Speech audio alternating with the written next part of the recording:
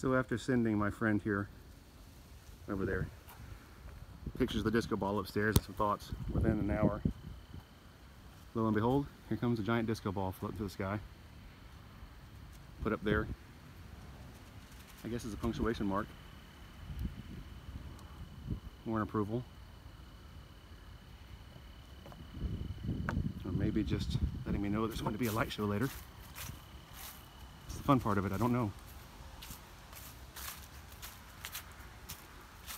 Those poor atheists, they're missing out on so many cool things.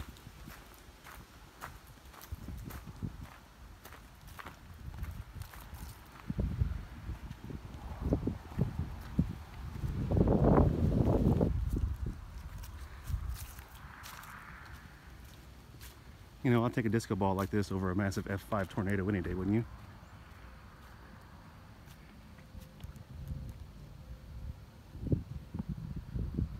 Fingers crossed we don't get anything like that.